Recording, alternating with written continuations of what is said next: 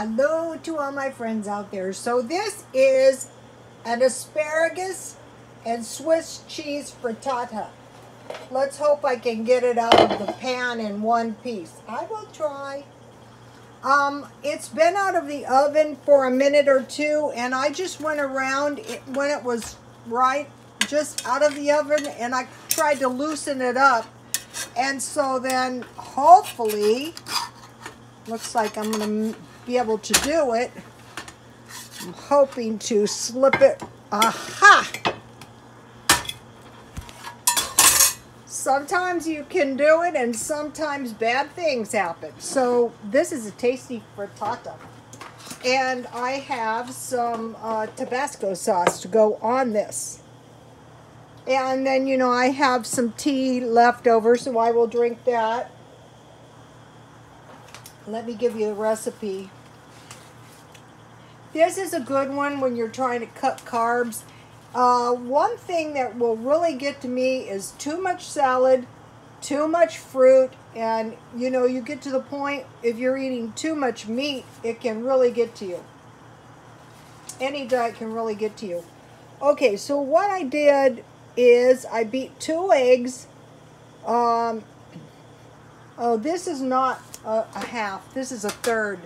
I use a half when I make, it's 1/3 cup milk and 1 teaspoon chives. So I use non-fat dry milk, and I use some dry chives, but you could use any kind of onions. Fresh would be good.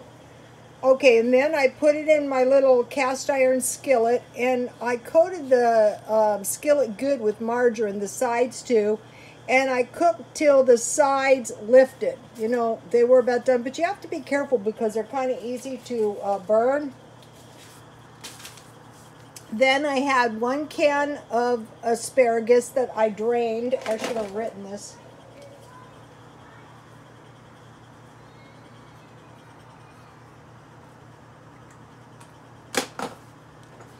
And I laid the asparagus on top, and I cooked it until it was done, except the center. And I laid Swiss cheese, and I baked 350 until a knife inserted. Let's see if I burn the bottom. Sometimes I do. I eat them anyway. Let's see if I... This one's good. This one's good. It's not burned. Okay, so... And then if you want to brown your cheese, you can broil for a few minutes. But that's dangerous because that is a good way to burn the bottom. And I bought this good cheese at 99¢ only. So what I like to do with these is I cut them in 4 pieces.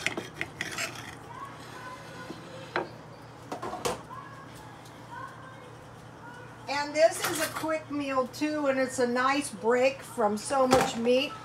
And here's the asparagus. I got 50% off because it was a dented can. I want to encourage you guys to try that.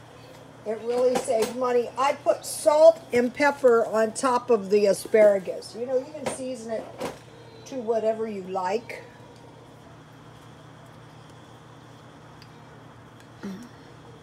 And so this is a pretty, you're not going to get hungry.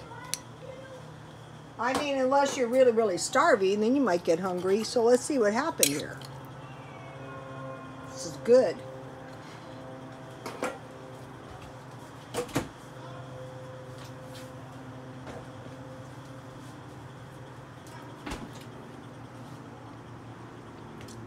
Strawberry sugar-free Jell-O.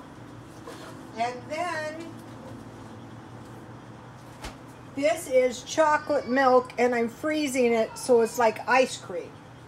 And I found this at 99¢ only, and 2 tablespoons had enough chocolate.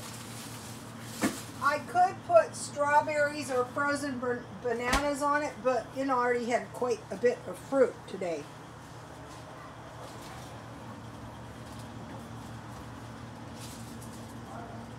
This is good if you're an ice cream eater. You know, if you eat ice cream at night, generally. And And the chocolate milk mix, if you go easy, oh my, everything's falling out of my freezer. If you go easy on the chocolate milk mix, it is not too high in calories. And neither is the Jell-O. So you're getting 50 extra calories. I try to drink 3 glasses of milk per day. Okay, you guys, please like, comment, and subscribe, and God bless you all.